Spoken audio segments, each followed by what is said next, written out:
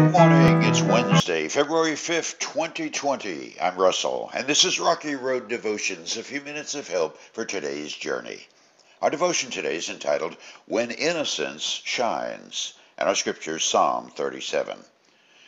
Don't worry about the wicked or envy those who do wrong, for like grass, they soon fade away. Like spring flowers, they soon wither. Trust in the Lord and do good.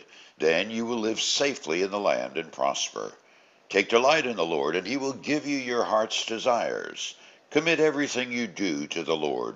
Trust him, and he will help you. He will make your innocence radiate like the dawn, and the justice of your cause will shine like the noonday sun. Be still in the presence of the Lord, and wait patiently for him to act. Don't worry about evil people who prosper, or fret about their wicked schemes. Stop being angry. Turn from your rage. Do not lose your temper. It only leads to harm. For the wicked will be destroyed, but those who trust in the Lord will possess the land. Soon the wicked will disappear. Though you look for them, they will be gone. The lowly will possess the land and will live in peace and prosperity. The wicked plot against the godly. They snarl at them in defiance. But the Lord just laughs, for he sees their day of judgment coming. The wicked draw their swords and string their bows to kill the poor and the oppressed, to slaughter those who do right. But their swords will stab their own hearts, and their bows will be broken. It is better to be godly and have little than to be evil and rich. For the strength of the wicked will be shattered, but the Lord takes care of the godly. King David knew both sides of what he wrote. David had been innocent, and David had been wicked. Both sides are well known from the biblical record. David was a shepherd boy who, in his complete and innocent trust in God, killed a lion with his bare hands and a giant with a slingshot. He'd also played the evil one, taking another man's wife and having the man killed to cover it up. David knew what it was to shine in innocence, as well as to slide into the darkness. The contrast in this psalm paints a mural of the human condition.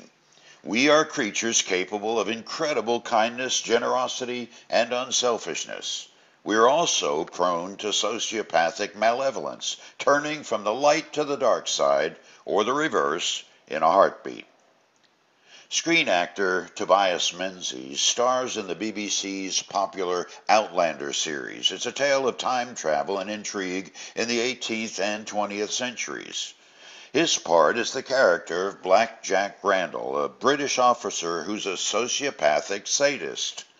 Black Jack's passion and stock in trade is to pretend compassion and care for people, to gain their trust, and in a stunning turn of events, transform into their worst nightmare. Now, King David is not Black Jack Randall, but he knows he could be, and that's the whole point. David takes sin seriously because the power of sin and its consequences is insidious. It sneaks in the back door and empties the soul of anything like life. There's a good reason we're warned over and over again in Scripture to flee evil and temptation. By comparison, living a life forsaking anger, lust, greed, and all the opposites of true Christian goals is also a possibility if one is ready to deny the Black Jack Randall within and place our faith in Christ daily. That's what Jesus told his followers. Matthew chapter 16, Jesus said to his disciples, "If any of you wants to be my follower, you must give up your own way, take up your cross, and follow me." For you today, the contemporary song "Shine, Jesus, Shine" is a banner for the Innocence Prayer. Shine, Jesus, shine. Fill this land with the Father's glory. Blaze, Spirit, blaze. Set our hearts on fire. Flow, river, flow. Flood the nations with grace and mercy. Send forth your word, Lord, and let there be light.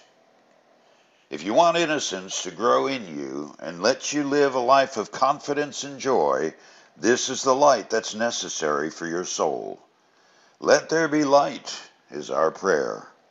You chew on that as you hit the rocky road. Have a blessed day.